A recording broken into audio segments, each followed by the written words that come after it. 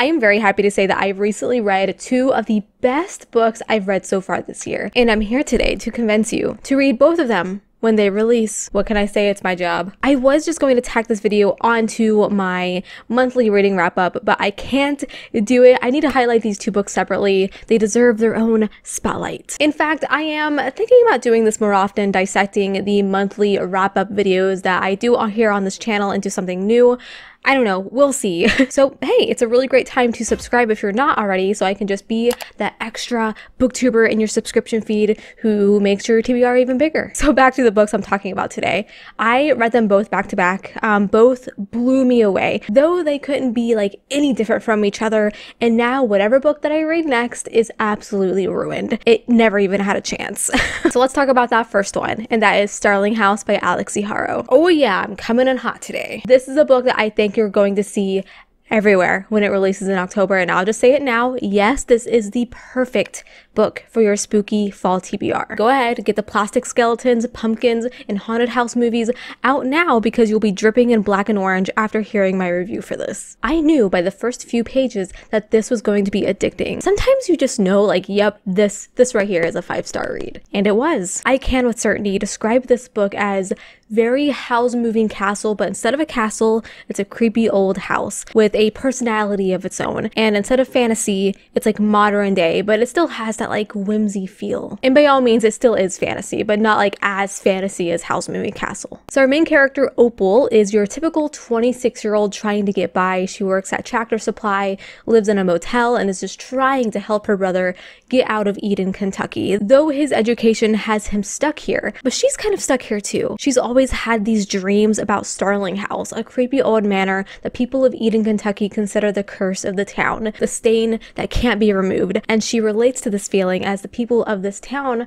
don't like her either, so she feels a connection because of this. So every night when walking home from work, she passes Starling Place, and there's always a single light on in one of the windows, so she gets curious, and through a series of events, meets the last remaining heir to Starling House, who I pictured as like a very emo looking figure, and she gets a job as a caretaker there for some faster cash. Cozy horror is also a really good descriptor for this. Whether you like scary books or you don't, I think you're going to love this. It's just spooky enough to quench my horror cravings, but not so spooky that someone is going to have nightmares. And the whimsical, magical, mysterious feel to the story really helps dilute that. And what adds even more depth to the story even more is we get the POV of Arthur Starling, the caretaker, the last warden of Starling House. And I really thought that this was a really clever add-on to touch base with the reader that this wretched character that we're supposed to fear has feelings and emotion and is fighting an invisible war on his own. I love this. It's in my top 5 reads of the year. It's the most perfect fall read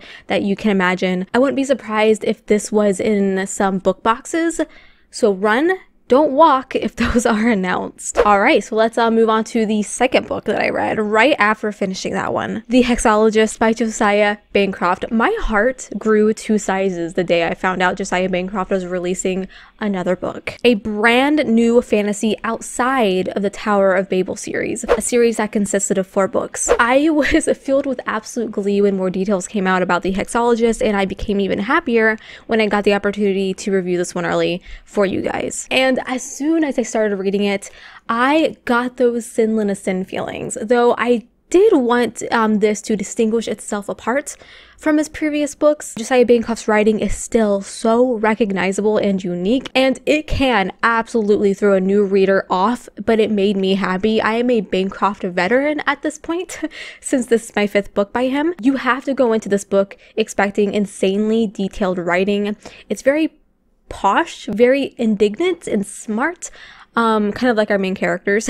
Anytime I read a book by Josiah Bancroft from now on, I have to have a dictionary next to me. So we are quickly introduced to, well, the Hexologist, a husband and wife pairing, which, by the way, the banter between our 2 main characters was just so funny and lovely. Husband and wife comedy like to the max. Not in like a bickery, complainy sort of way either. They have the perfect companionship. If you guys could recommend me any more like husband and wife romances, because I hate romance, but I'm realizing that maybe I I like romance when the couple have already established a relationship. Maybe I just don't like reading the beginnings and like the flirty part. I don't know.